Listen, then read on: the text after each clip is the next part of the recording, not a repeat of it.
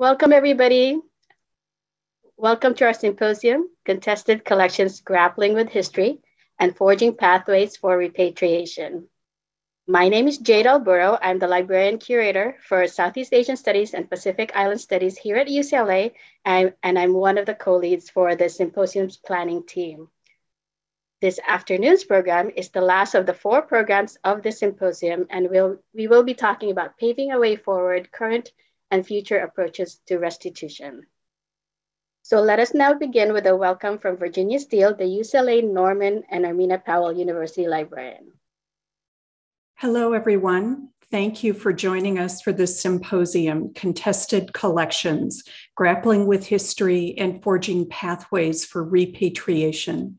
My name is Ginny Steele, and I am the Norman and Armina Powell University librarian at the UCLA Library. As we begin today, I would like to acknowledge that as a land-grant institution, we at UCLA acknowledge the Gabrielino Tongva peoples as the traditional land caretakers of Tovaangar, which includes the Los Angeles Basin and the South Channel Islands. Consistent with our commitment to diversity, equity, and inclusion, we believe that understanding the historical and current experiences of Indigenous peoples informs the work we do. So again, thank you for coming today. We're really happy to have you here as we open this discussion about repatriation, particularly repatriation as it applies to materials that are held in libraries and archives.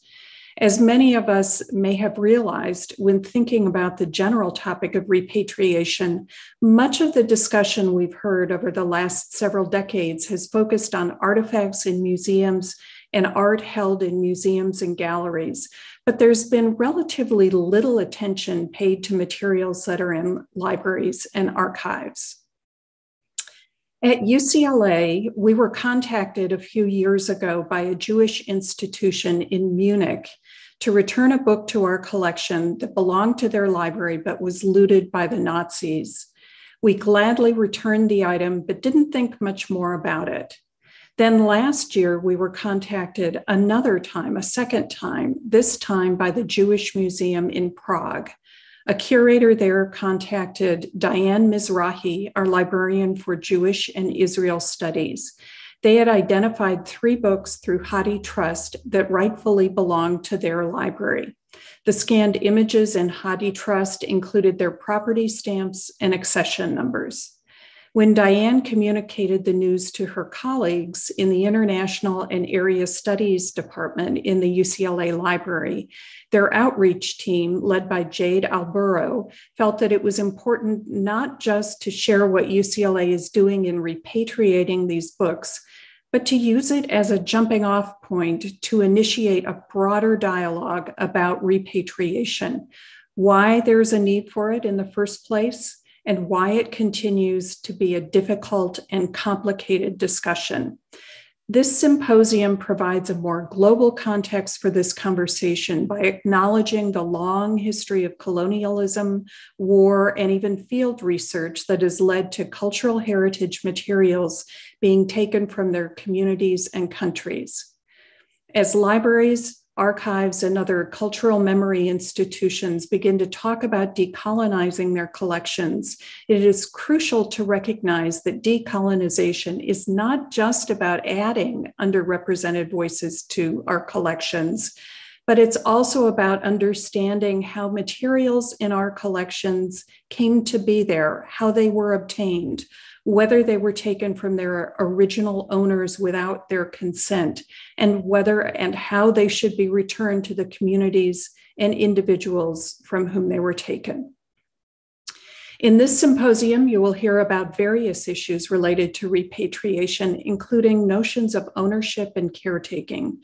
You'll hear examples from museums and libraries, because we hope that many institutions will be interested in exploring and implementing reparative practices. You will also hear examples of existing policies and procedures that institutions and government agencies have put in place. And we'll have some ideas for working with the communities that own the materials in the first place.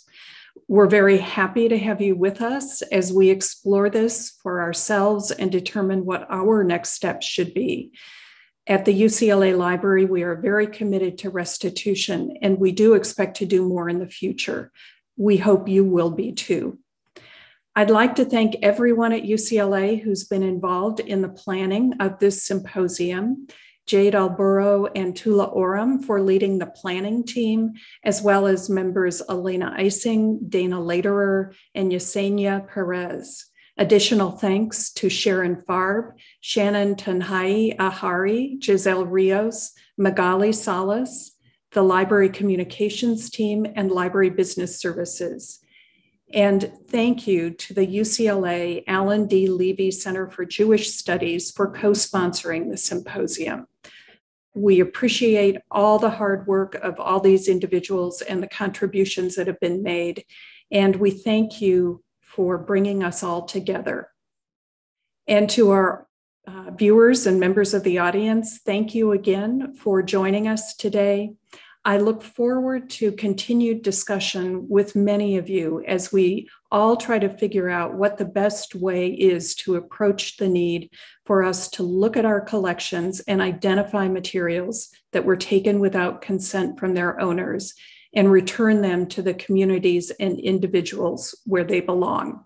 Enjoy the symposium. Thank you so much, Ginny, for that welcome.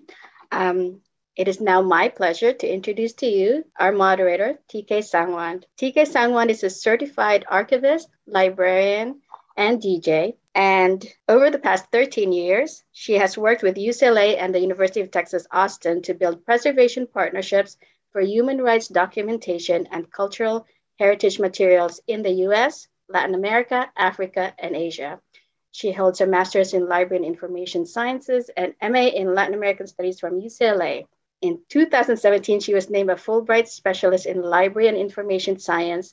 And in 2018-2019, she was a Fulbright Scholar with Mexico's Ministry of Culture. Since 2001, TK has worked in community radio and currently hosts the program, The Archive of Feelings on dublab.com. Everyone, please welcome TK Sangwan. Thank you so much for the introduction, Jade. And thank you to the organizers again for putting together such a thought-provoking symposium. It's now my pleasure to introduce our next distinguished panelists. Starting us off, we have Leila Amineddoleh, who is a founder of Amineddoleh and Associates. She is a leading expert in art, cultural heritage, and intellectual property law, and has represented a wide range of entities such as collectors, museums, galleries, dealers, nonprofits, artists, estates, foundations, and foreign governments. She has been involved in high-profile contractual disputes, cultural heritage law violations, the recovery of stolen art and antiquities, complex fraud schemes, authentication disputes, art-backed loans, and the sale of hundreds of millions of dollars of arts and collectibles. Leila also regularly lectures internationally and publishes on a wide variety of legal topics, in addition to teaching courses on international art and cultural heritage law at Fordham University School of Law and art crime and the law at New York University. Please join me in welcoming Leila. Thank you so much for that introduction, and thank all the organizers for inviting me to speak on this panel today. Before I begin, I want to just perhaps preemptively apologize. I told my fellow panelists that my husband had just tested positive for COVID, and my young child may break into the room at some point during the talk. I'm trying to avoid that, but there's a chance that a toddler will come running onto the screen at some point. So I apologize in advance. So as I only have a short time to discuss this very broad topic of the restitution of cultural heritage, I've chosen a few of my favorite cases to discuss, and I'm only providing a very cursory analysis of these matters. I'd also like to note that I'm a US attorney, so my scholarship is primarily focused on US law. So cultural heritage disputes generally begin in one of three ways. First, a foreign government may file a lawsuit for the return of looted property. Second, a foreign government may request the return of stolen property through private communications, through negotiations and settlement discussions. Or third, US law enforcement authorities may investigate claims and file legal actions for the return of objects. And I'll discuss each of these scenarios this afternoon. One of the most famous antiquities repatriations cases involves 4 mosaics that were stolen from Cyprus.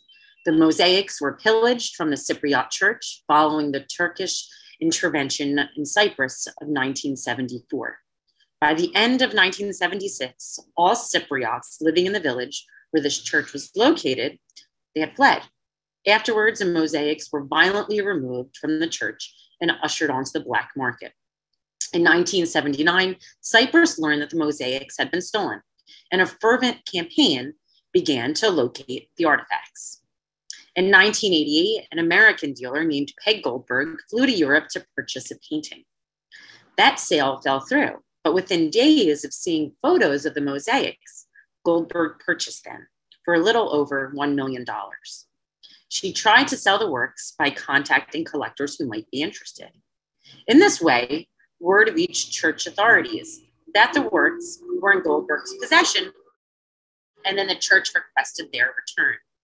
The church even offered Goldberg reimbursement for the purchase price. She refused, so the Cypriot church sued.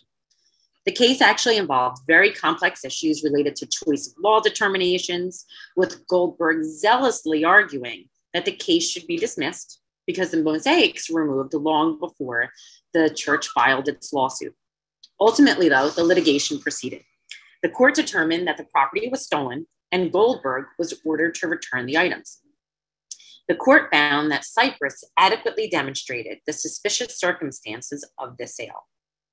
First, Goldberg knew the mosaics came from a conflict zone. Second, they were cut away from a building and of our unique cultural value. Third, they were purchased for a low price of only a little over $1 million, in contrast to the market price of the mosaics, which was $20 million. Fourth, Goldberg knew little of the salesmen, and in fact, one of them happened to be facing criminal charges for other art crimes.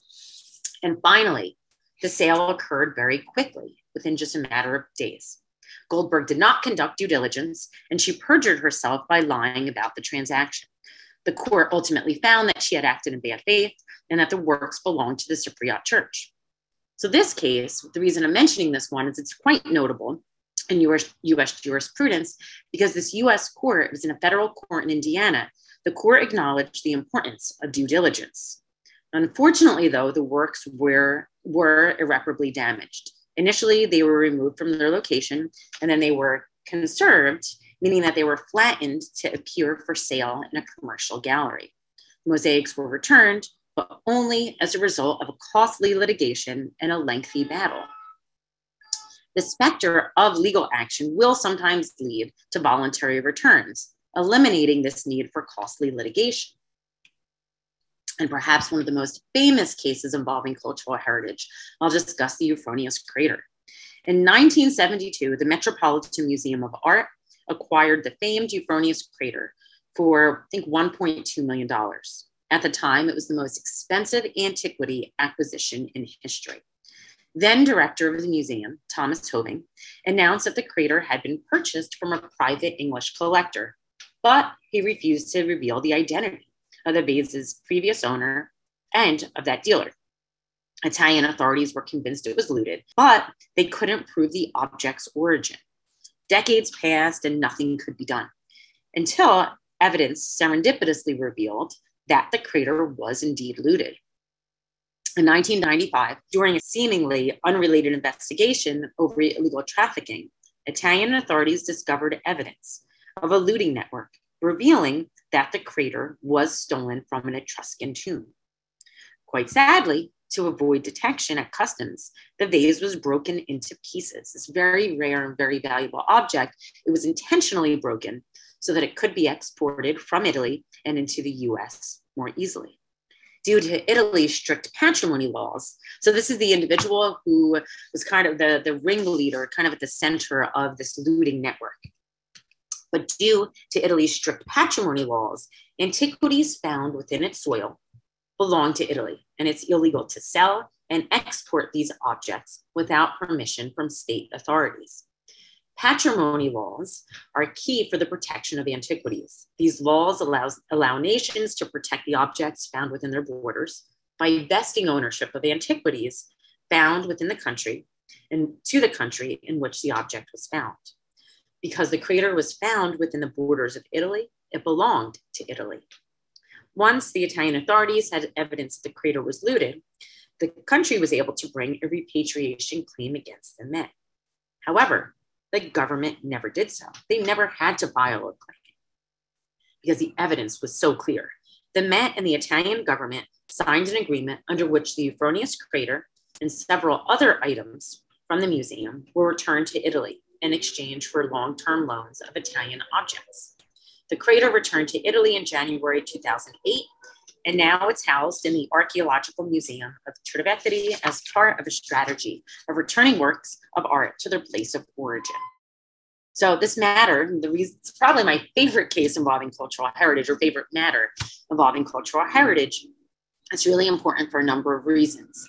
First, it was highly publicized, so it really drew attention to the problem of looting and the international market for looted artifacts. It demonstrated Italy's determination in recovering antiquities, and it resulted in a successful loan program that led to a number of other museums repatriating works to Italy. Finally, the matter demonstrates the challenges for source nations. It's often difficult to prove when an object left the country. The possessor or dealer can concoct a false provenance or an ownership history, stating that it's been in a private collection since the 1800s or some arbitrary date prior to the passage of patrimony law.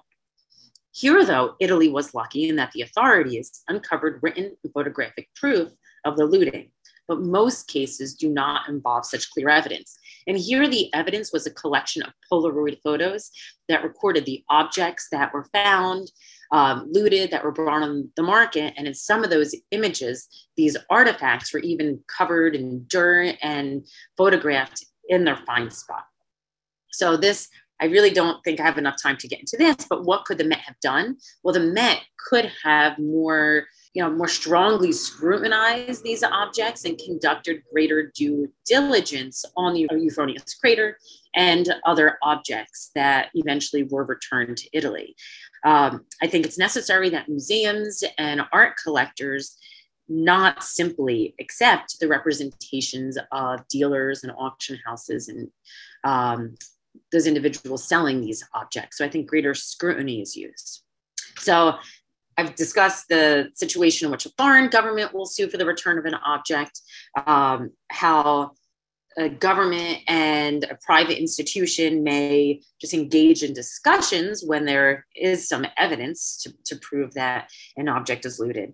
And in some cases, US law enforcement authorities are involved in these repatriations. So I'll briefly address two matters because they were resolved in slightly different ways. The first one involves the dispute over this statue, which began in 2011, when the Kingdom of Cambodia initiated legal action against Sotheby's in New York. The auction house was selling this 10th century statue of an epic warrior that was purportedly looted in or around 1972 from Koh Ker. In fact, we can pinpoint the exact place from where the statue originated because of this photo.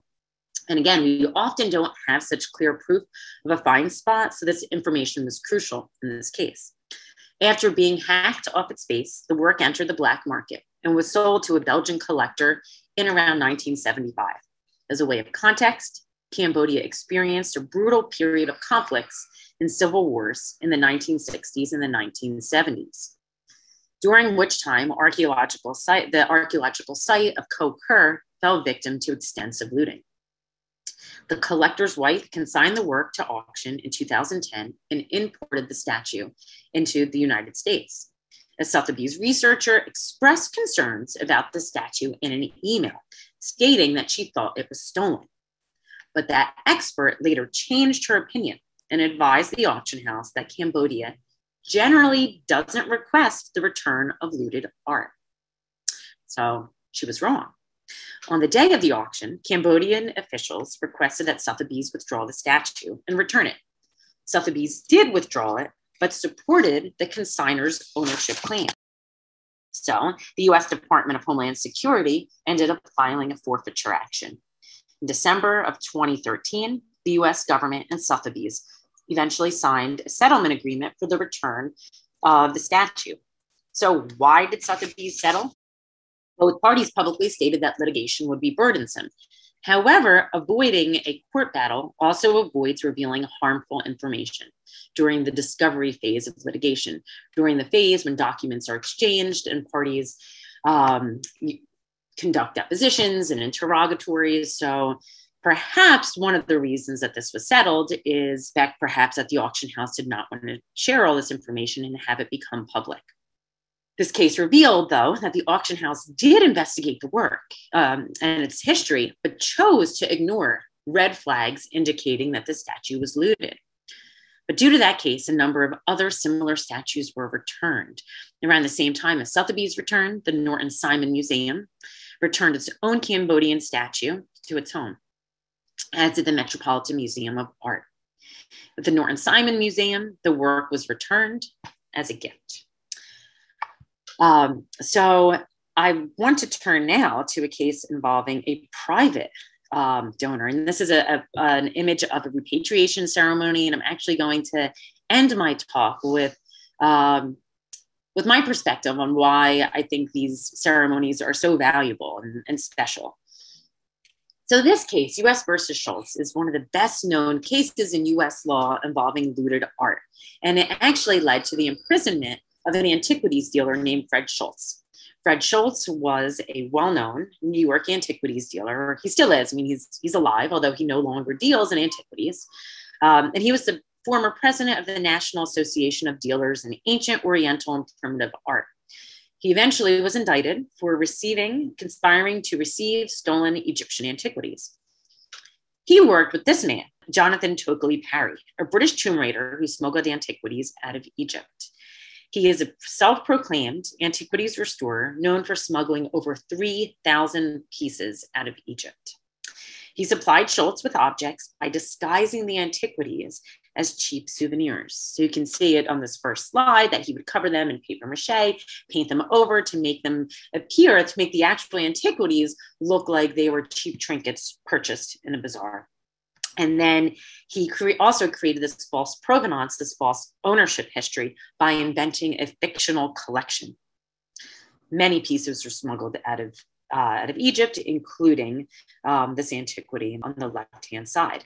In 2001, Schultz was indicted under the National Stolen Property Act. Under the act, it is a crime to deal in property that has been stolen, unlawfully converted, or taken, knowing the same to be stolen. The law applies to property that is stolen from a foreign government, where that government asserts ownership of the property pursuant to a patrimony law. So I mentioned the patrimony laws in Italy that protected objects found within its borders. It's the same for Egypt. Egypt has passed these laws. The earliest of its laws were passed in the mid-19th century. So Egypt has a long history of protecting its property by these patrimony laws. The objects that were smuggled in through Schultz and Tokely Parry fell under this law, law number 117 of 1983. Schultz was tried before a jury and he served 33 months in jail and paid a fine of $50,000. The challenge typically facing these source nations like Egypt and Italy, is proving that property was taken from within its borders after these patrimony laws were put in place. Here, Jonathan Tokely Parry kept a journal of his exploits. So it made it easier for authorities to prove that these parties were dealing in loot items that were removed from Egypt after its patrimony law was put in place, and that the parties knowingly conducted this type of illegal activity. Unfortunately, the legal framework that I've discussed is not enough to deter the illicit trade in art and antiquities, and it also does not ensure that looted items are returned home. For one, as I mentioned, there are challenges proving that objects were removed in contravention of heritage laws, meaning that it's often difficult or even impossible to prove that an artifact was removed after a certain date. For fine art, it's the same. It's difficult to prove that an item was stolen or sold under duress, particularly because many collectors did not maintain extensive or detailed documentation about their art holdings. And I think we see this very clear when we talk about Nazi looted art.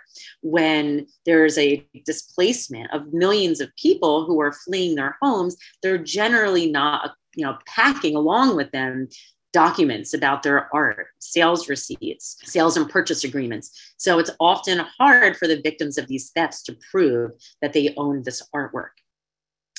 Other problems are related to the system, in which there are nations that have not developed laws in line with Western or European American legal systems, meaning that there are nations without patrimony laws or adequate regulations and laws to provide the basis for repatriation demand.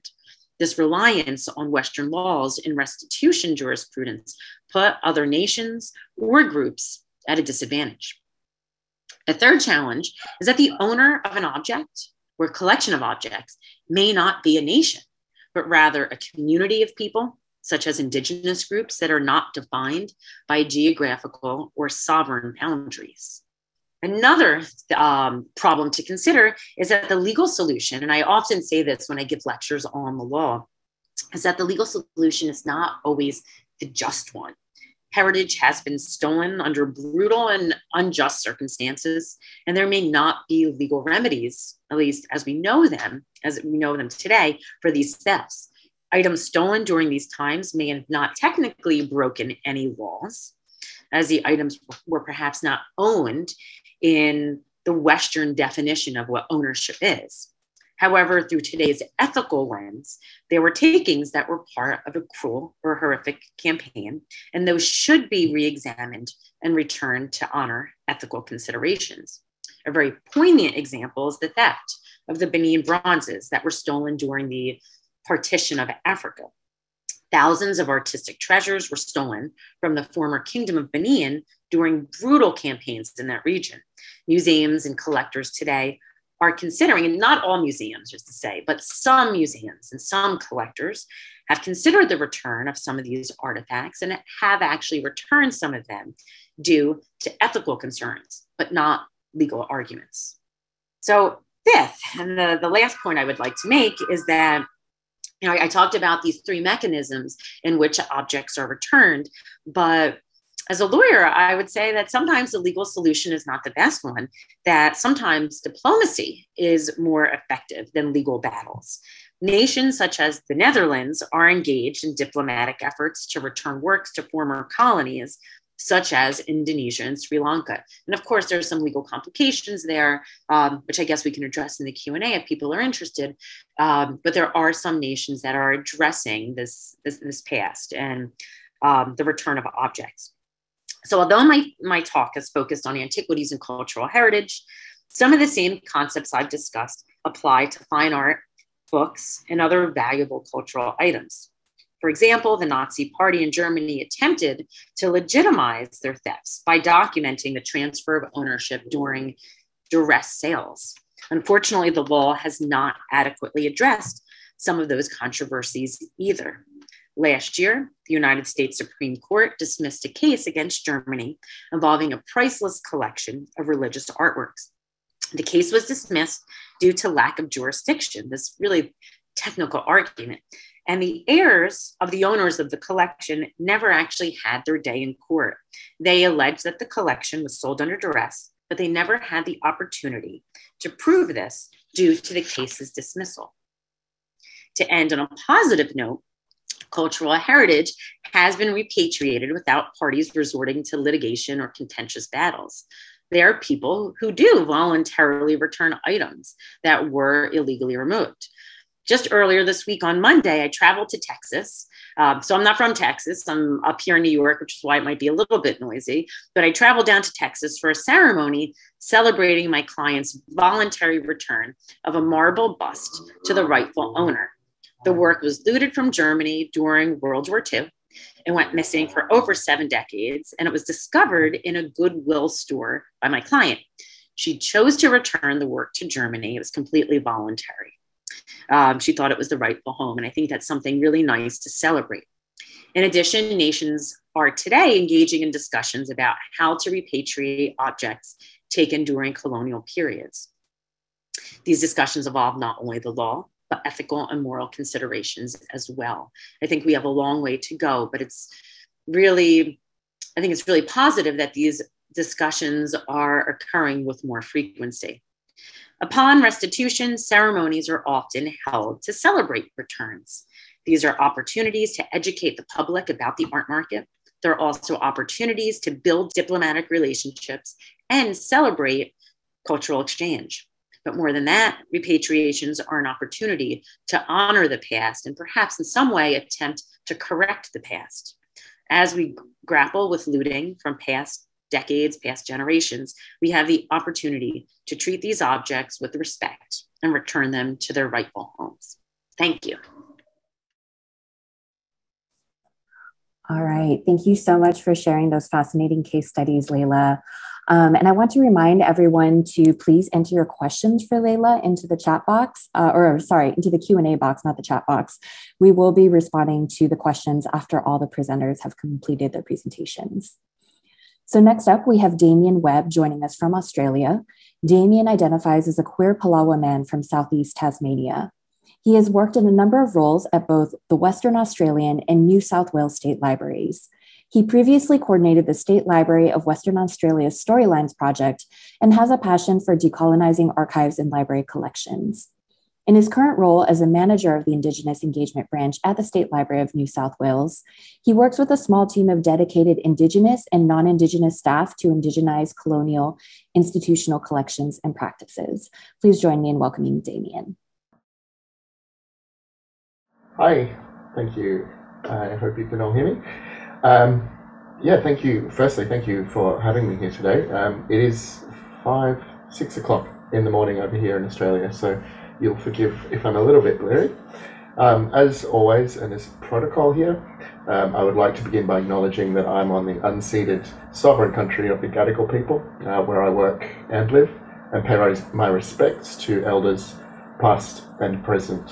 And I would especially like to extend that respect to any First Nations or Indigenous people that are joining us here today. I am a Palawa First Nations Indigenous man from Tasmania and a second generation queer, so I'm very used to working in uncomfortable spaces. I have a human rights background and, as was just mentioned, I've spent about 10 years working in state libraries and archives to be that connective tissue between First Nations communities and often quite stodgy and terrified archives and memory institutions. I'm a curator, a library worker, and a community outreach specialist, I suppose. And I currently convene Black Force, which is the national First Nations support network for staff that work within state and national institutions. And I'm a member of 2 of the expert advisory boards for the peak library organisations in Australia. So I've got a very good sense of what's happening in Australia from this perspective. And it's a pleasure to be able to share some of the good and the bad. I suppose it always strikes me as interesting in these international symposia and gatherings that Australia is seen to be quite ahead in a lot of ways in terms of some of the steps we've taken to address these issues. But I suppose the reality is that in some ways we have actually skipped a few steps. It's only been about 230 years since colonisation. And I have to say that in the Australian library context, restitution and redress are words I have almost never heard spoken. For those that aren't aware, crash course, there are hundreds of sovereign First Nations tribes and clans and family groups within Australia. There is no Aboriginal Australia as such. There is no central block or authority.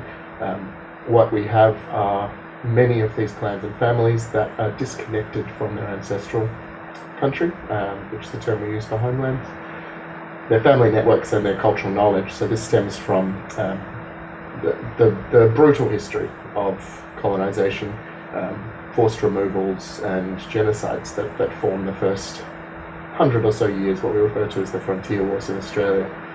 So as was mentioned, Virginia actually mentioned, libraries and repatriation is a strange idea.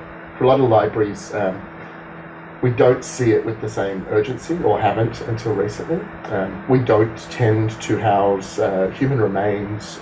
We often don't have cultural objects. What we have are representations or instances of knowledge which was stolen in much the same way. So many of the missing pieces from my family, from our people's cultures, from First Nations knowledge systems, which was an 80,000 year strong oral tradition, many of these pieces are actually within the archives and collections of state and national libraries.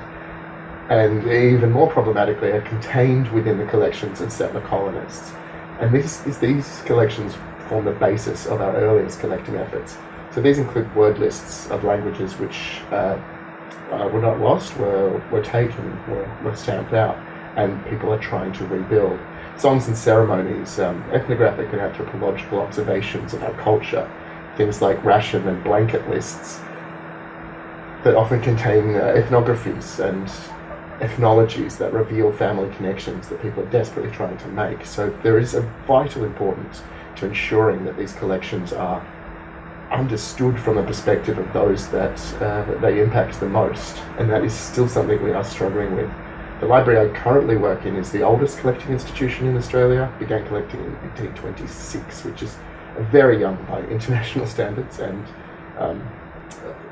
very, very young by the standards of history and deep time that First Nations people in Australia understand history.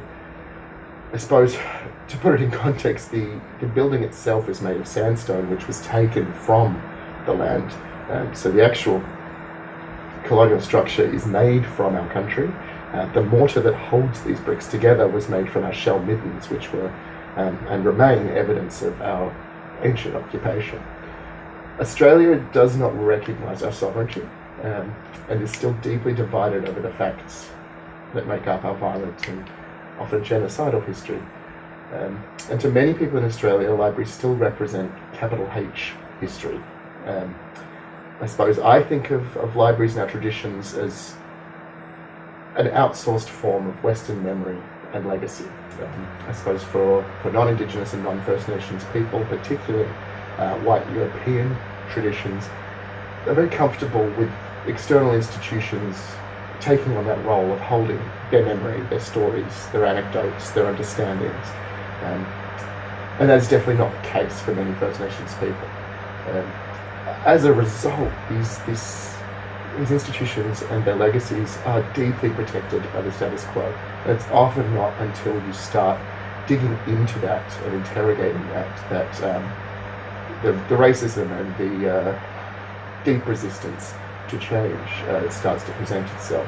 Libraries were and remain part of the colonial cabal who were responsible for and continue to benefit from, in many ways, our destruction of Eurasia.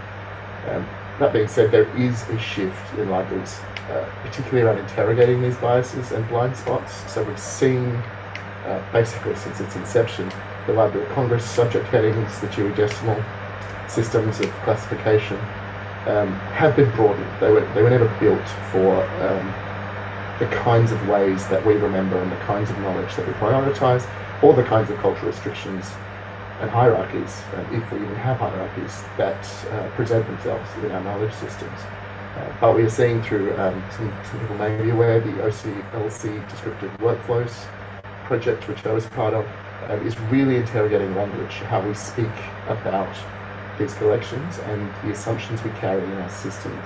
There are new engagement models all the time. Engagement is one of those bugbears for a lot of us that work in this sector as First Nations and Indigenous people. Engagement can be anything from speaking to elders about critical cultural collections, or it can be doing what one elder referred to as pretty business, which is having a morning tea for reconciliation, which doesn't really achieve anything but allows institutions to feel that they're stepping into that space. We are starting to see systems like ICIP, so Indigenous Cultural and Intellectual Property, where in Australia we don't have a legal framework to protect or reclaim the knowledge that is within these collections.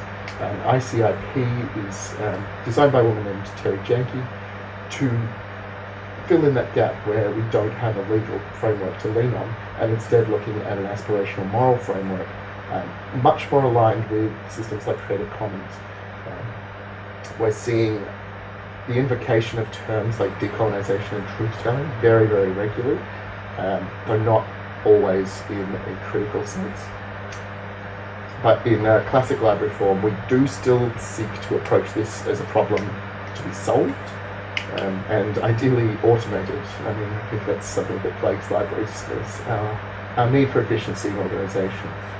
So in Australia, we tend to use other R words. We talk about reconciliation, and we talk about recognition. And I suppose it's worth just taking a moment to consider how differently those words hit when you are trying to speak to and with communities that have had knowledge taken and now have to go back to the perpetrators to rebuild their own identity.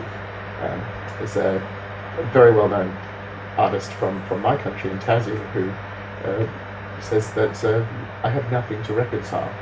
We've skipped over a step in Australia in many ways, and we're trying to reconcile two bodies of knowledge and two cultural blocks, I suppose, that do not have equal power, and that hasn't really been understood.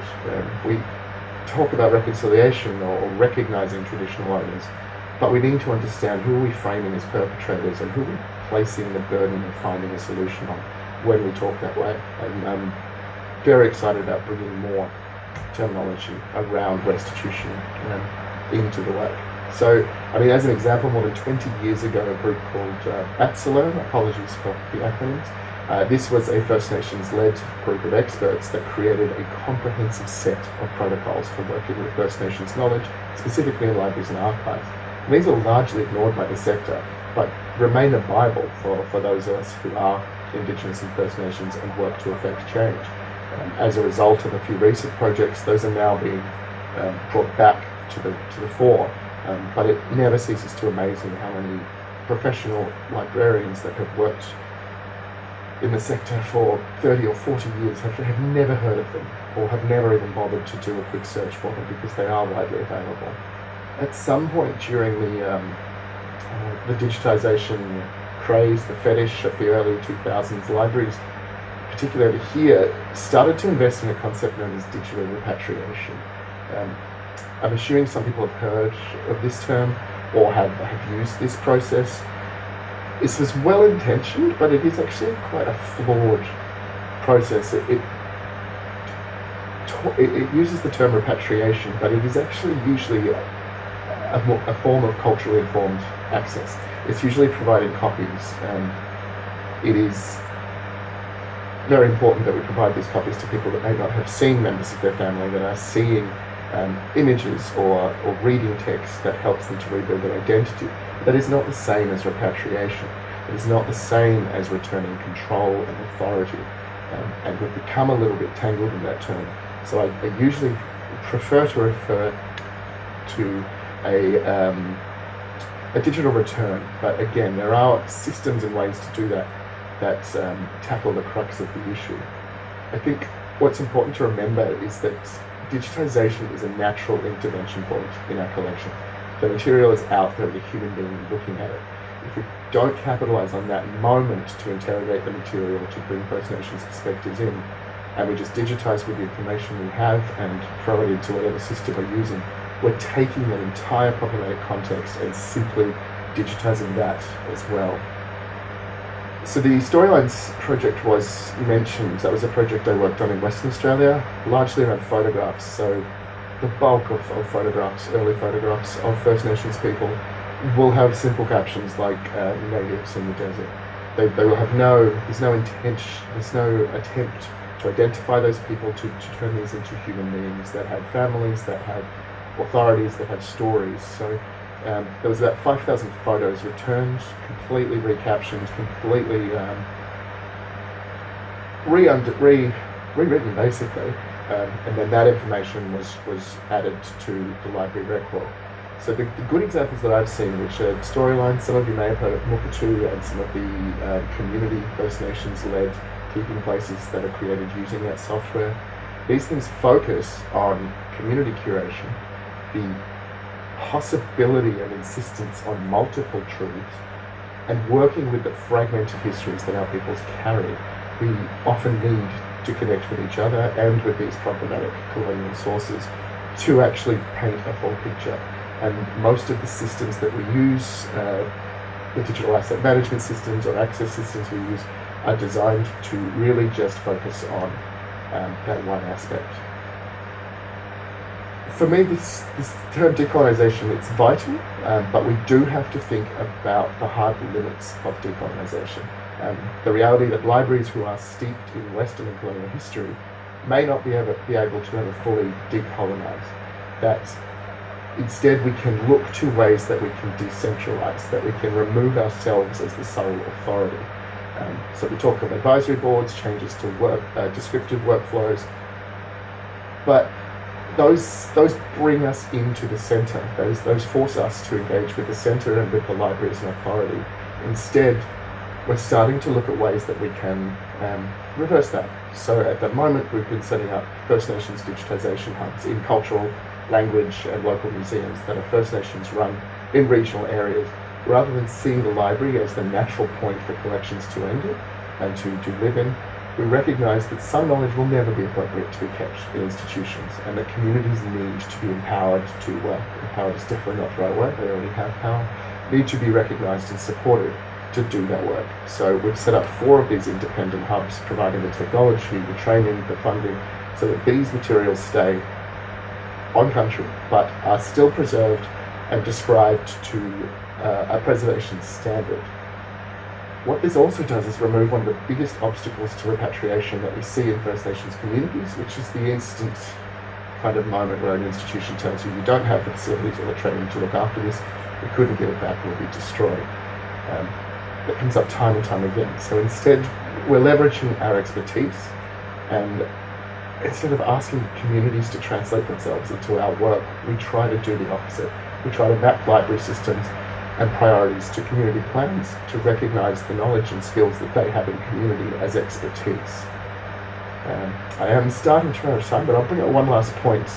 None of this work can be achieved without human intervention, and staffing in Australia is an issue. 2 recent reports by ALIA and NSLA, which are 2 of the peak bodies, highlight critical underrepresentation of First Nations employees. There are very few of us. In fact, there are only 2 First Nations staff members in the entire country within state and national libraries above my level at a manager. So we're not in positions of power. There are some instances where there is 1 First Nations person in the entire institution. And all of that work, all of those relationships, all of that critical decolonisation, the opening of the archives falls on 1 person. So in the last 2 years, we actually ran a project where all staff at all levels of every single state and territory national library completed 20 hours of mandatory cultural safety training. So this was designed to help them understand privilege and institutionalised racism, and was very successful in shifting the perceptions towards the biases and the gaps and the holes in our work that often we only see from the outside. Unfortunately, it did depend on First Nations staff to deliver that, because I'm a firm believer that decolonisation cannot be undertaken without our input. Otherwise, it becomes a very circular, navel-gazing activity. But the cost to us as staff was quite extreme. It exposed First Nations staff to some of the worst racism and staff views and workflows, in order to try and help save the library from itself, which I have to say is a very important thing, but we do need to be aware that a project like that can't necessarily be counted as decolonisation. It's still settlers, it still centres the settler colonists, and while it is important to build their capacity, their empathy and cultural understanding, it's never going to achieve what we need to achieve. I think anything that's comfortable cannot be critical, and we all, I suppose, need to remember that the core of our profession is about protecting memory and legacy, and this is the source of many of our collections and the inspiration for many of our staff. But we have to consider whose forms of memory and whose legacies are being prioritised. Neutrality is a myth, and in our profession, a very dangerous and seductive one, I found.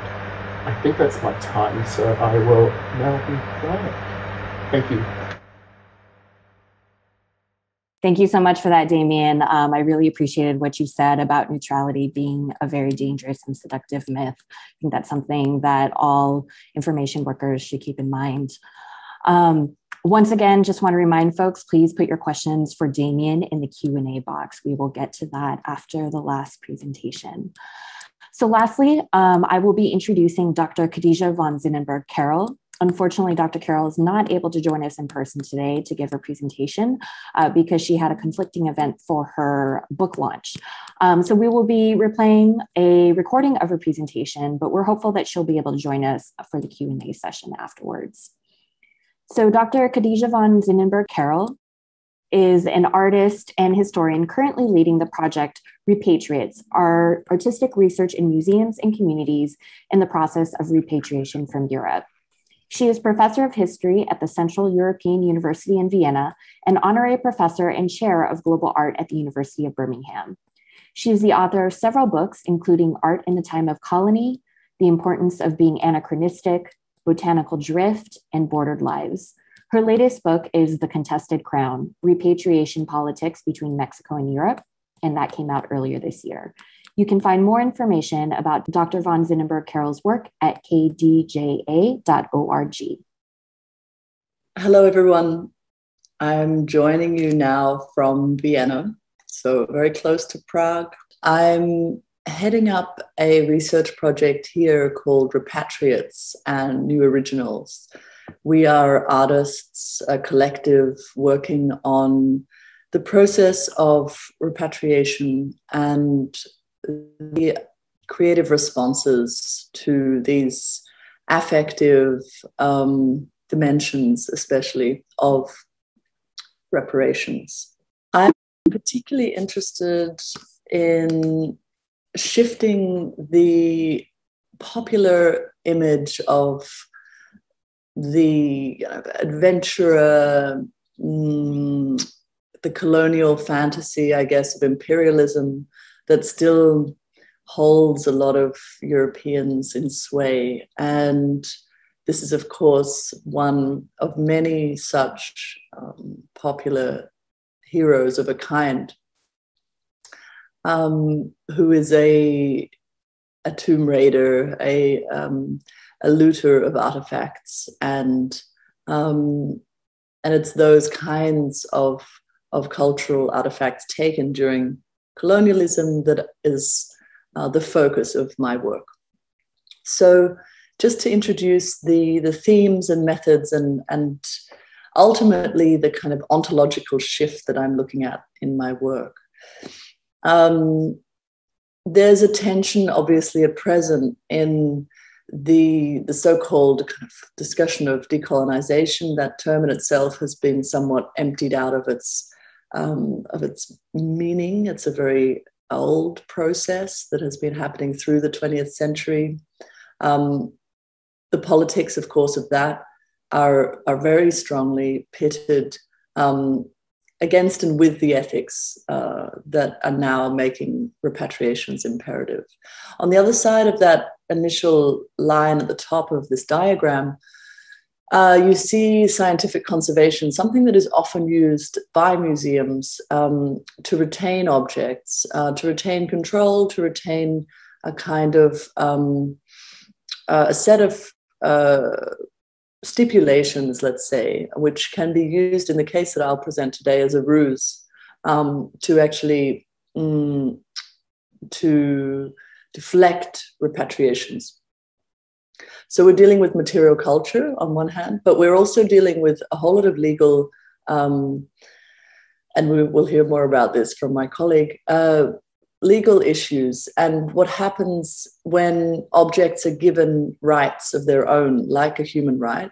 Then we are actually in the realm of mediating between material and other agents that are not human entirely all.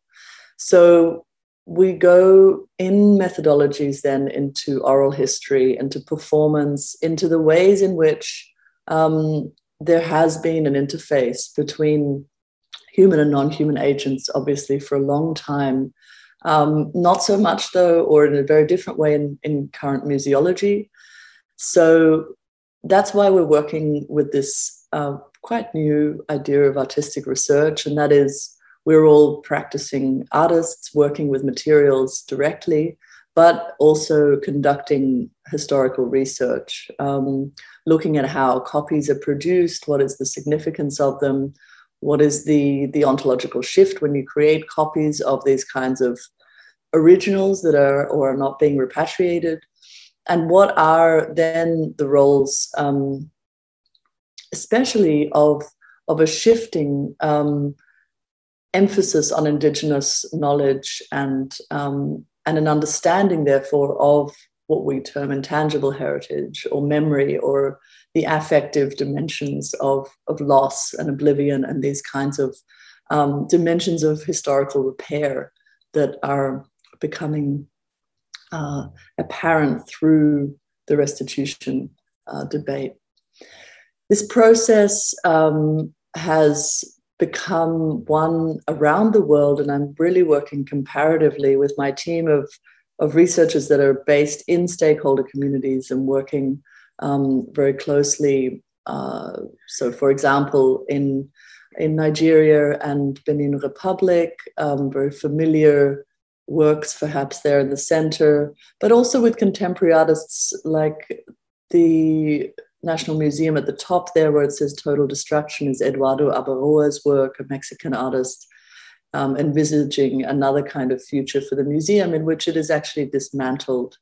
I will be discussing modes of hacking the museum. In my book, I talk about the ways in which people have conceived of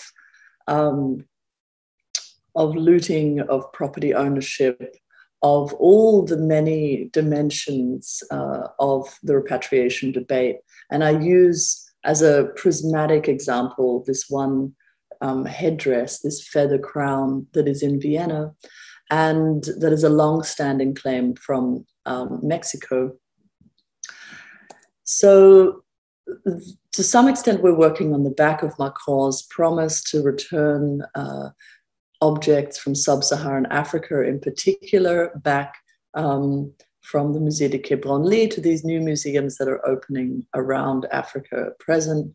We're going to Namibia this week with a German return from the Humboldt Forum, and I've been working in Vienna for a long time. This is a podium discussion we ran at the Weltmuseum Wien, which is the collection of ethnographic material in Vienna, of which I also do an ethnography in this book, Mit fremden Federn, Quetzalcoatl, ein Restitutionsfall. This is a German recent publication that actually was launched this evening, and why I'm pre-recording this lecture.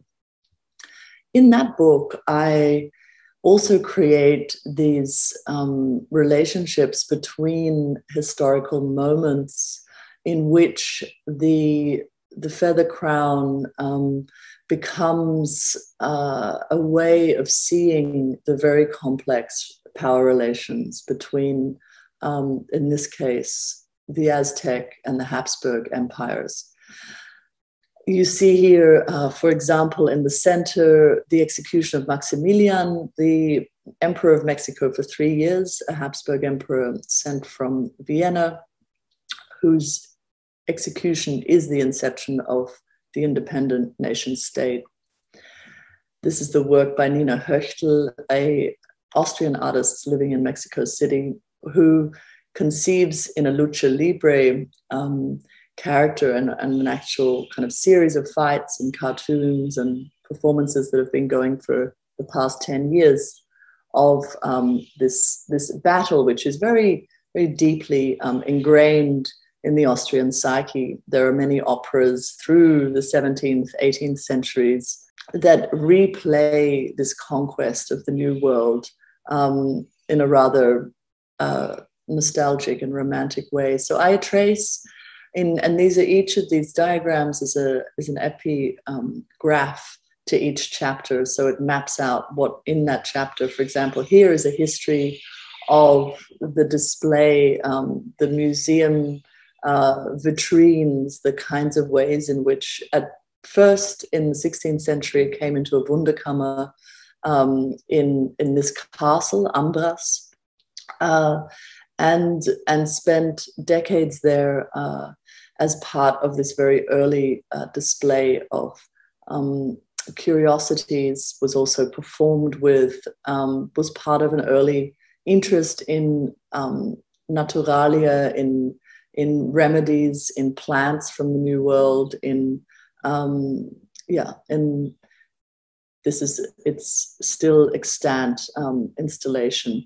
And actually the reason I worked on this material was because I could find an interesting link between my own family history and a herbalist, a woman who was not allowed to be a doctor, but was working with this kind of knowledge that we often associate to, let's say, Indigenous people. But of course, in the Alps, we also have old ways of knowing nature. And there was, I argue, an interest at that moment, obviously, in collecting things like the penacho. This is its current display in the Weltmuseum, or rather a photograph by Tal Adler of its new vitrine that it got, which is partly and a very strong argument for its not being mobile, not being able to be repatriated, because it is too fragile, it is said, to move.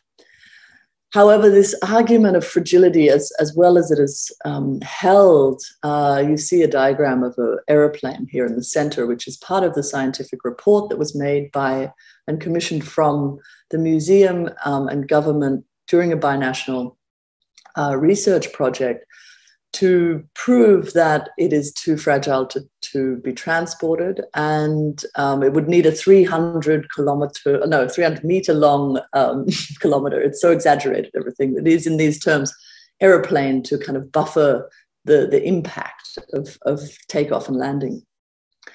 But of course, there are all sorts of technologies which counter vibrations, and I've spoken to the scientists also that worked partly also from UNAM in Mexico City on this binational commission, and did not agree with this very politicized outcome of a scientific report. And you see here some details of that. And you also see the ways in which this culture is still living through the concheros, through the dancers in Mexico City, who also remake very much based on the codices that show us in detail how this feather work was made by the Amanteca, the feather workers in the Aztec Empire. Here you see them making exactly these kinds of sacred crowns. This is the backside, and it shows also the damage, especially through insects, actually, in the museum in Vienna, to the feathers. And nevertheless, it remains this extremely resplendent, but also in these kinds of macroscopic details, one can see the conservation errors of the past. This was the early custodian of the crown, who also had a strong intervention through a conservation treatment. Now, this is the museum today. It on one hand quite ambivalently celebrates its imperial past with Sisi, and you see in her sunglasses is reflected this crown of penacho, and it's deeply ingrained in the merchandise of the museum in its imperial shop. And this is my desk. There are all sorts of chocolates, and I've been thinking about how indeed artists will use the museum space once things have been returned.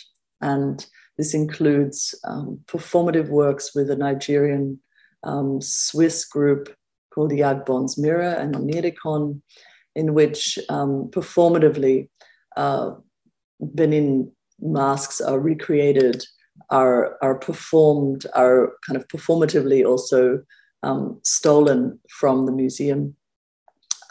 These are the kinds of originals that we refer to, and I will show perhaps just this short snippet from that film, or this performance rather, but the audience doesn't know that it's a performance or what will happen exactly, although this is an actress that you see at the start. Are you aware that a large part of the collection in our museums comes from colonial looting? Yes.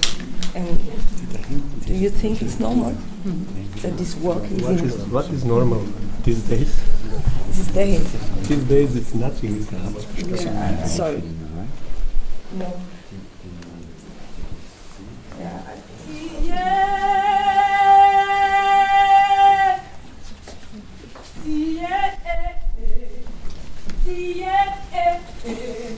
Madam, you need to stop it or to help me. So please, so help me. No problem. Help me. Don't touch. Help us. You don't ask a thief if you can have your property back. Okay.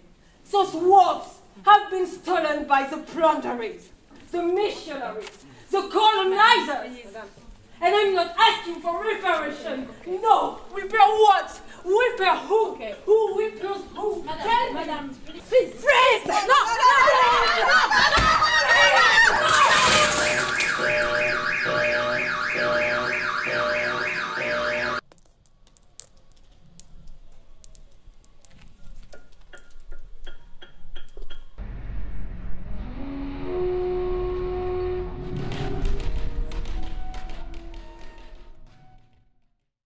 Right, so that's just the first few minutes of a film that I made as part of the team, also contributing a sound installation to that performance you just saw.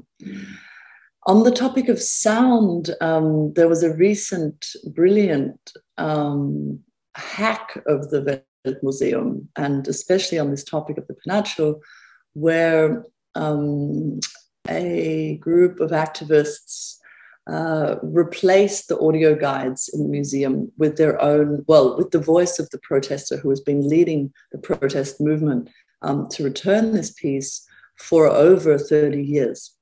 I remember as a child seeing him protesting in Vienna. And so they did this, and the museum didn't notice that 50 new versions of their audio guide were circulating. They were quite careful not to steal the audio guides, but to just replace the headsets with the data and otherwise have the same audio guide except for the entry on the Penacho. And then they filmed this and it went viral on TikTok, and now will become the subject of a feature film. Meet Xoconostetl, an activist who has been fighting for 40 years for Austria to give back to Mexico the sacred crown of Aztec Emperor Moctezuma. The sacred crown was looted by Spaniards after Moctezuma's assassination 500 years ago, and now resides at the Weltmuseum in Vienna, where visitors only hear the patronizing European version of the story. That it was the feather crown of Moctezuma. This can't be true. Xoconostetl is the voice of Aztec descendants who had protested for years at the Weltmuseum and were silenced by Austrian authorities. But not anymore. We created 50 exact replicas with all the museum's original tracks, but changed the audio of the Moctezuma's Crown exhibition, with Xoconostetl's voice telling the truth. Significa el regreso de nuestros antepasados. Lo queremos de vuelta. Then we hacked the audio guide system, introduced them in the museum, and documented the reactions. We are in Vienna. Tomorrow we're going into the museum. Let's do it. We will go into the museum, then we walk around normally. There we take our audio guide with our own recordings. In the exit, we leave those two audio guides in the basket. Hackearon el Museo de Viena. Cuéntanos cómo infiltraron las audioguías y qué dice el audio. Penacho de Moctezuma sigue siendo motivo de polémica. Y cambiaron los audios de guía. Sobre esa pieza histórica mexicana. Artistas mexicanos que pudieron cambiar audioguías. Hay que seguir insistiendo que nos devuelvan El penacho te pertenece a los mexicanos. Austrian Parliament member Petra Bayer heard the audio guide and decided to submit a motion to return the crown to Mexico. I plan to bring in another motion to Parliament next week. This is the most significant step ever in the historical fight to return Moctezuma's crown. The cry of Moctezuma's descendants has finally been heard. Audio guides of the truth.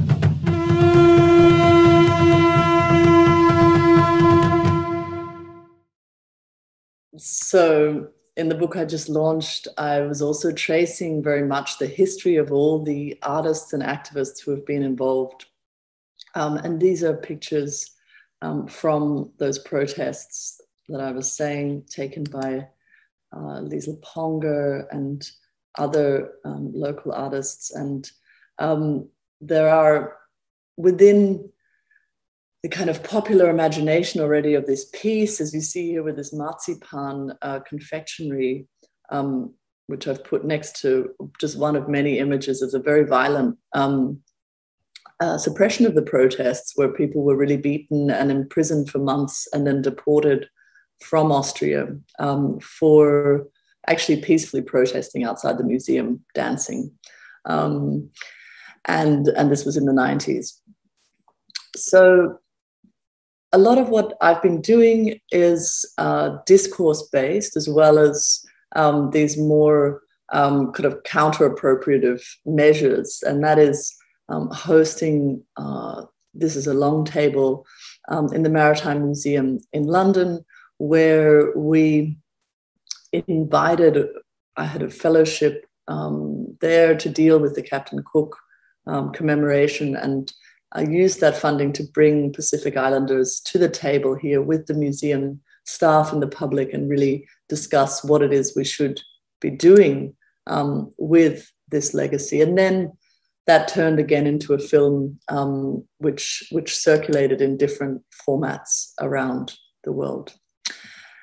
I think I'm going to stop there and look forward very much to your questions. These are just close-ups of some of those tiny diagrams that I was showing you.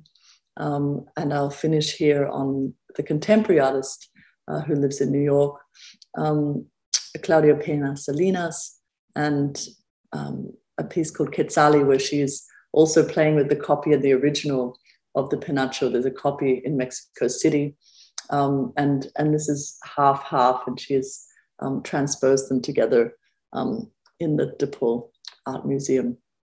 I'd look really forward to discussing this further with you. Thank you. All right, that was Dr. Khadija Zinnenburg von Carroll. She has not yet joined us for the Q&A, but she might still. So if you do have any questions for her, please put it in the Q&A box. I hope she joins us, because I would love to learn more about some of those daring and creative interventions in the museum. But now we have ample time for the Q&A. I see folks are using the Q&A box. I'm going to get us started, because I did have a question for Damien. Damien, thank you so much for sharing your experiences working in Australia. And I was struck, but not unsurprised, with how many parallels there are to the situation for Indigenous cultural heritage workers, both in the US and Canada. Just thinking about the low representation in the cultural heritage field, and how the mainstream field has really disregarded First Nations work in putting together protocols. I know it took the Society of American Archivists at least 10 years to ratify the protocols in Native American materials. So one thing that I'm curious about, are there cross-continental conversations happening between different First Nation Indigenous groups around strategies that have been successful, different solidarity acts and movements happening? Yeah, excellent question.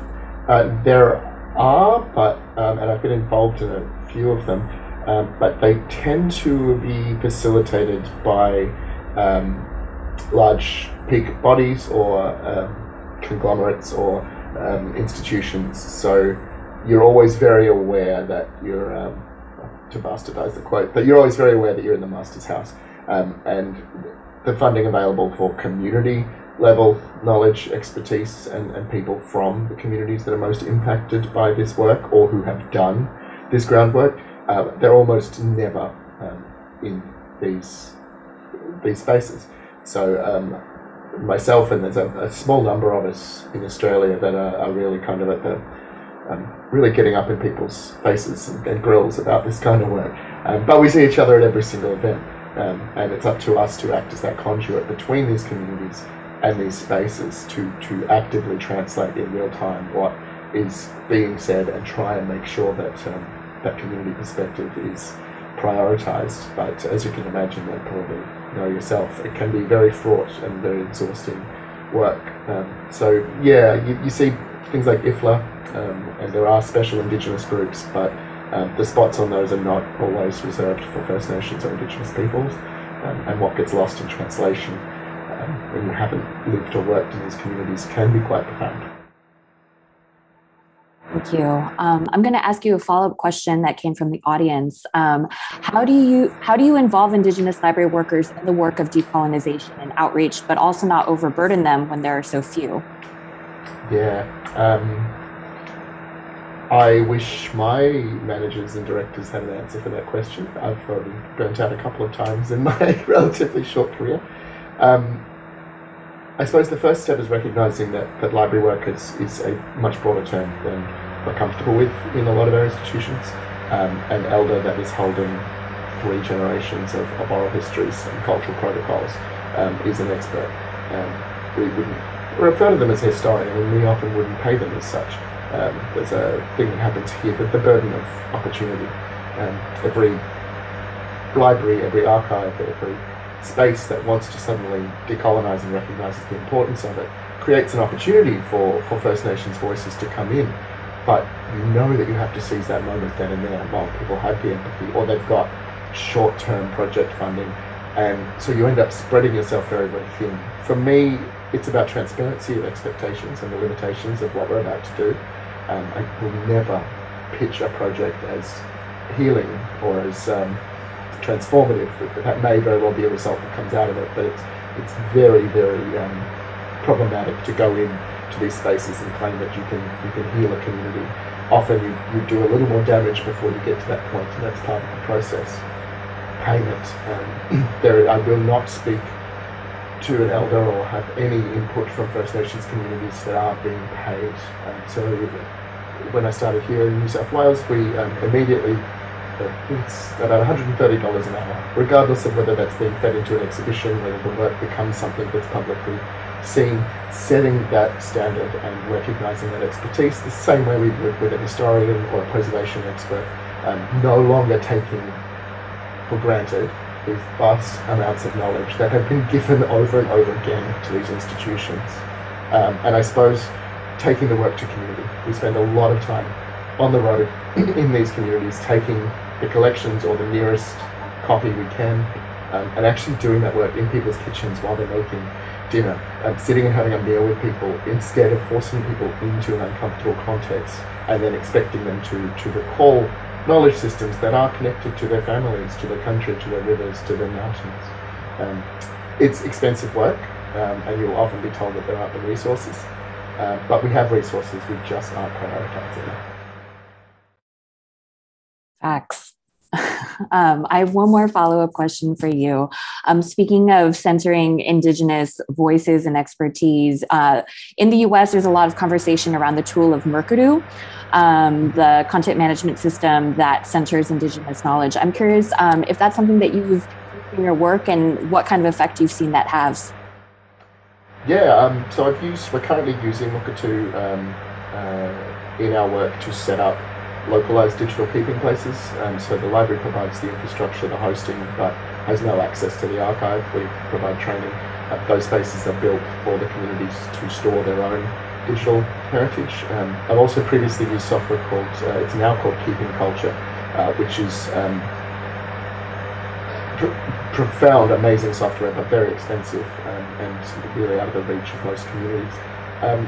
The systems are very good. They rely on a lot of work that is taking place before you can get to the point where you can build and make public in any way a complex system that includes cultural permissions, includes things like the traditional knowledge labels that you see come out of Mukatu, which are phenomenal. They're amazing, but we don't support the communities to get to that point. And I've seen a lot of communities shortcut important cultural work in order to capitalize on being able to set up a keeping place.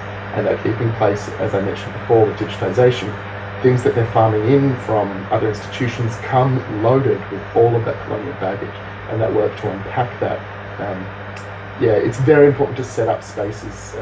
Cultural interface theory is a big thing over here 20 years ago, which talks about this third space between these two cultures, which has to be rough, and is where that conversation and contested history can happen.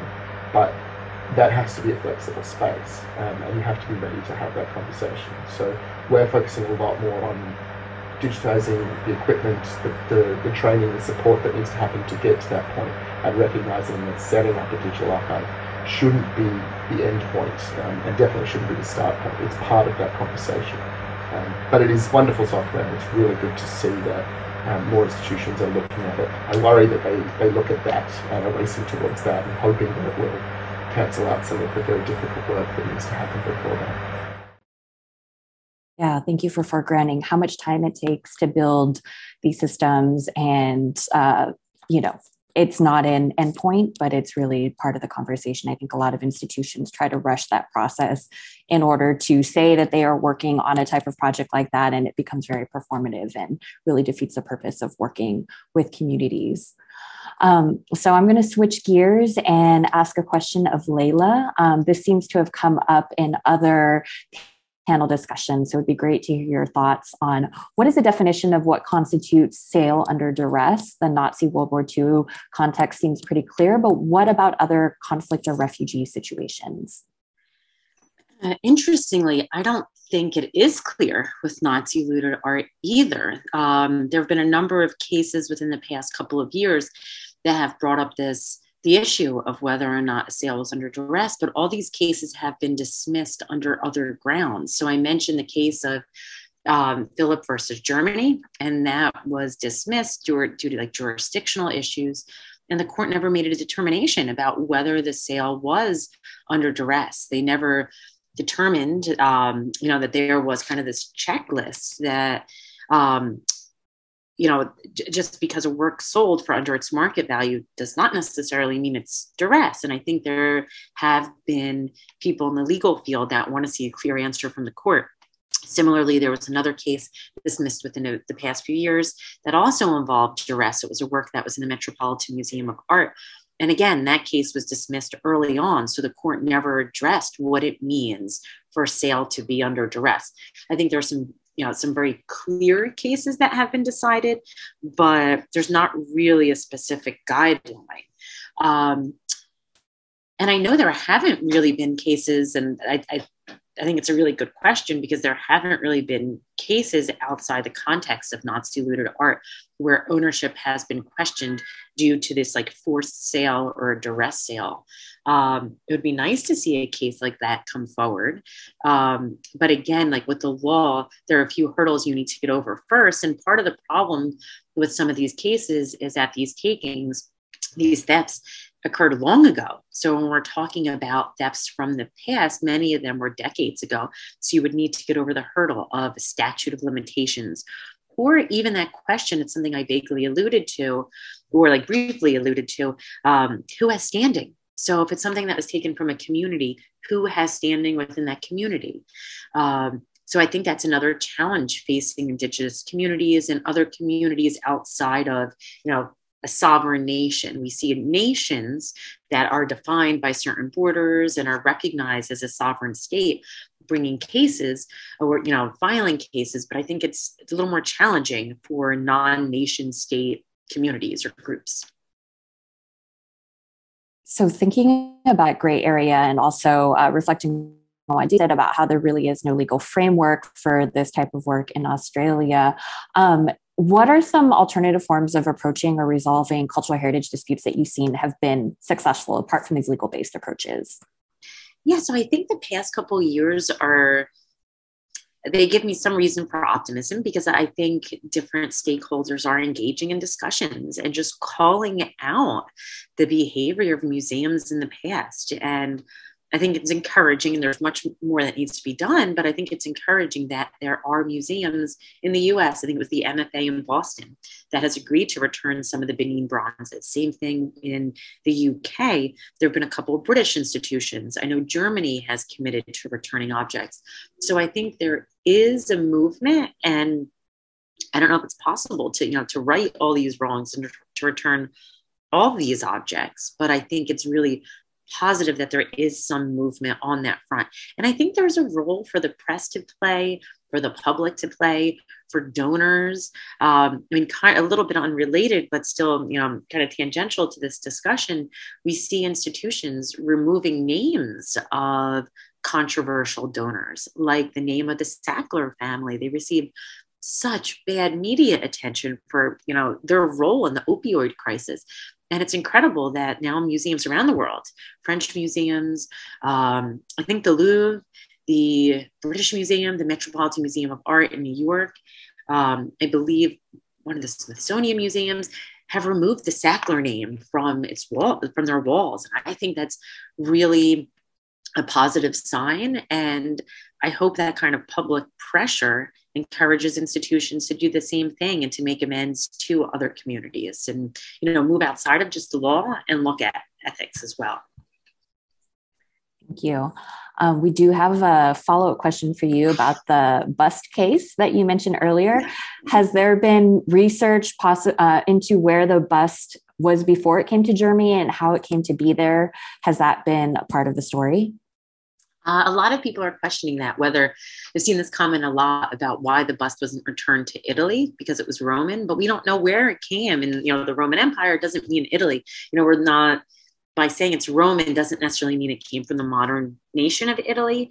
And it was removed wherever it was removed from. It was acquired by a Bavarian king prior to the establishment of the Republic of Italy. So I don't think the Republic of Italy has any claims. In fact, I represent the government of Italy in an antiquities case, and I can't imagine Italy is going to make a claim for the work. So it was acquired by a Bavarian king, and he had it as early as 1833, which predates Italy's patrimony laws. So it's not going back to Italy, it's going back to Germany. I think all the stakeholders are happy with that solution. Thank you. I had a follow-up question. So you talked a lot about cases that deal with antiquities. I'm wondering if you can speak to any cases that deal with more contemporary cultural heritage, 17th, 18th, 19th, 20th century, and if there are any difference in dealing with repatriation for antiquities versus more contemporary materials. So when I talk about patrimony laws, we have to look at what the definition is in each nation. So every nation has a different type of patrimony law, or they protect different types of materials and different materials of different ages. So contemporary materials generally aren't covered under those laws, because at a minimum, when cultural heritage is defined, it's defined as being over a certain age. So I don't really see contemporary materials being covered as frequently, although there are laws in Europe. So think about Pablo Picasso. Some of his works are over 100 years. And some of these patrimony laws in Europe will cover works by Picasso or works by other 20th century artists. And these are becoming controversial. And that's a whole other kind of question as to who gets to define that as their heritage. So a country like France, where Picasso is Spanish, a country like France has denied the right of owners to sell their works outside of France, to export their works out of France. So there's some controversy there, as well as how do we define heritage? Who gets to define it? And I think that's actually a really important issue to look at as to who's defining heritage. Should it be just based upon age? Does it have something to do with like the nationality of the artist? And should that be a consideration? It seems funny for me to be asking that as someone in the US, where we're such a melting pot. So I think these are really difficult questions of how do we define heritage and how do we value heritage? I think it goes back to that question of what do we value enough to protect? Thank you so much. I see that Khadija just joined us. Hi, Khadija, welcome. I hope your other event went well. Yes, can you hear me? Sorry, I'm actually still out, but I wanted to log in as I'm on my way home and say yes, I'm here for questions, to listen mostly, probably for the next 10 minutes, but yeah. Excellent. Well, I would love to ask you a question because I really enjoyed your presentation and hearing about the different interventions. I'm curious if you could say more about how the public responded when they engaged with the audio guides that were replaced, and if and how you think that changed the public dialogue around this issue of repatriation. I mean, I know the Parliament member has made the motion to return it, but I'm curious what you see in public discourse. Yeah, I mean, so I've just been part of a big public discourse. That's why I haven't been with you live. And I noticed that there is an increased interest here in what artistic voices, what questions they might ask and how they might ask those differently, how there's a kind of a simplicity, but still a great kind of future-oriented vision that came with that intervention. And there were quite a few people just now in the audience here live who were from the government and who are kind of asking, very pragmatic questions now. So I think it's really shifted the discourse from wondering, like, what might the ethics of it be, to just how actually practically. And the only thing that stands in that, in the way of that, is really this kind of scientific, technical question of how to transport, in that case, the object. So that's been an interesting shift, that actually the ethics have been resolved, it feels like. Maybe not through that intervention alone, but through the discourses that we've been discussing over the past few days. Thank you for sharing.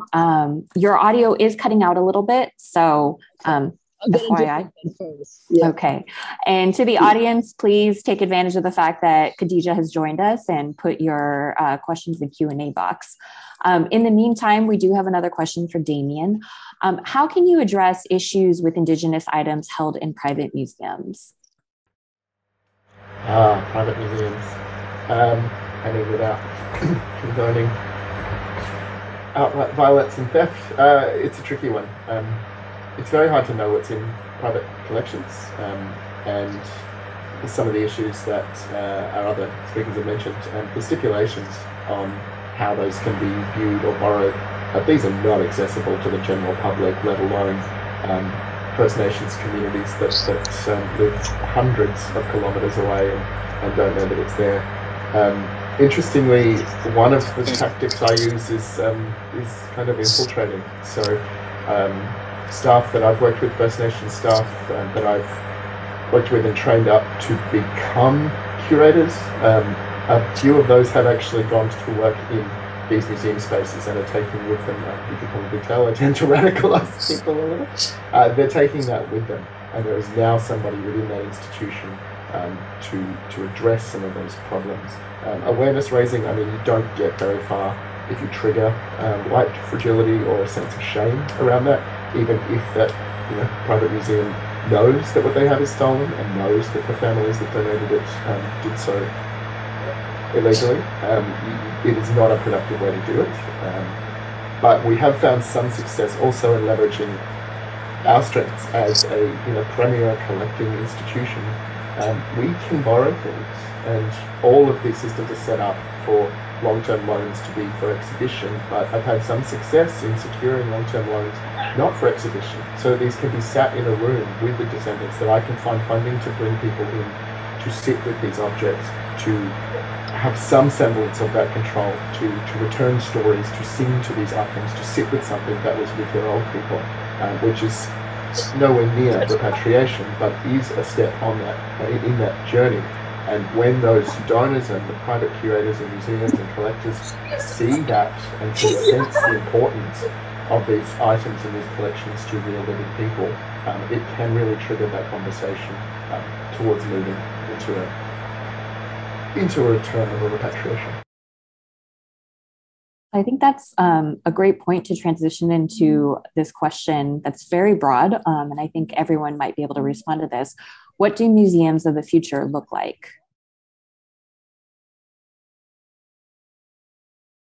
Tough question. I would think we're moving into new institutions that are more inclusive, that are curated, hopefully more responsibly. I think that museum boards are becoming, at least in the US, I think they're becoming a little more diverse, or intending to. And I think with more diverse boards, with more representative boards and employees, it's possible to curate in a more accurate, more respectful way. And I think that will also be reflected in what museums acquire as well. Perhaps be more diligent, and perhaps try to include a more, representative collection, whether, not just race or ethnicity, but genders, sexual preference. I think museums are trying to do that, and I hope they have success. And I think we should reflect on where they were 30 or 40 years ago. And I think there has been progress, but there's still a lot to be done. So hopefully within the next couple of decades, we can see more representative collections and kind of makeup. Damien or Khadija, would you like to respond to the question of what do museums of the future look like?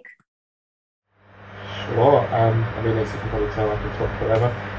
I'm definitely more of a library nerd, but I think the same principles apply.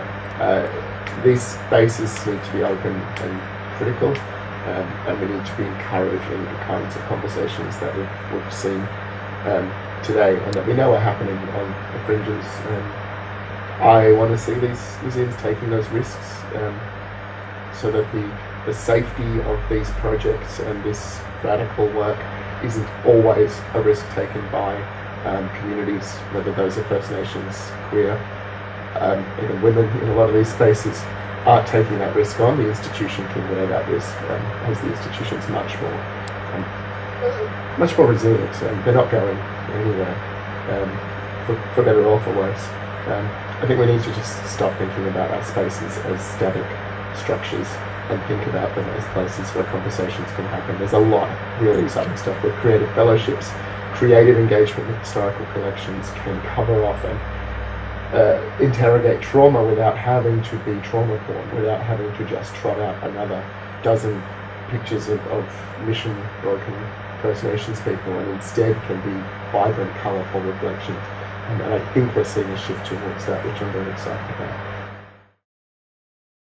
Thanks. Khadija, would you like to add anything? Yeah, the future of museums. One can offer, there's a spectrum of responses, and there's also a radical kind of dissolution of the museum that might need to happen, because, to be honest, there's a pathology within them about keeping, and the people who are kind of keeping and become almost like, they're guardians of this material, but in European museums where I work, there's a lack of access and kind of sense of public due diligence, which I think actually needs some quite radical change. And there are some cultures, obviously, that feel like their ancestors are good as ambassadors and as kind of ways of keeping a relationship with the future museum. But I think these institutions are so deeply imperial, and so there's so much structural racism within them that the kinds of change that, it's true, has happened over the last 30 years. I'm not sure that we can get to a place with the current kind of imperial museum structure that we want to get to in the future. I think that there's going to need to be a way in which also objects move quite far outside. And that's what curatorially is happening a lot. We're using public space. We're kind of traveling exhibitions outside of these museum institutions. So I don't know, just to offer another perspective from someone who doesn't work within them, but rather against them, I think, I think they're not really serving the people that are the stakeholders, really. Well, I think this is a great point to conclude the conversation. Thank you all so much for participating in this panel, and thank you to everyone who attended. Jade, are there any last words you'd like to share? Yeah, so I just want to thank all the panelists and TK for moderating. It's been such a great program. And thank you all for attending this program. And if you've attended other programs too, and this is the last of our program. And so please do fill out the survey, because we do want to know, we're open to ideas as to how we should proceed in continuing this conversation. And so do that. And if you haven't checked out our digital exhibit, there's a link to it from our guide. And again, thank you for coming. Have a great rest of your day and evening, wherever you are, and keep in touch. Bye.